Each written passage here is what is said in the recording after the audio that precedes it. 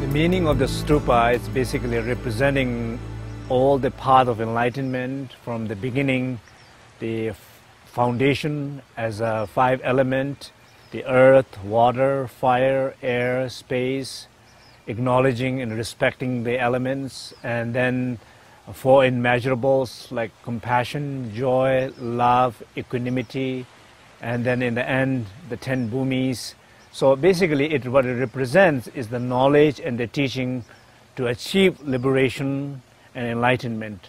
And the purpose of this in Tibet, very often people build a stupa to when there were some kind of a negative energy arising in the country, in the particular village, to conquer, to release this energy coming up. So when you build this physical stupa, it really helps to release and free from these energies. So our hope is particularly building this stupa in Mexico.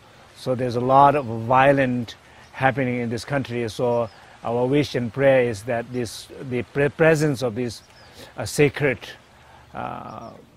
stupa will help to remove all these obstacles and violence. This is our wish, prayer, and I hope this will bring a lot of peace and happiness in this country.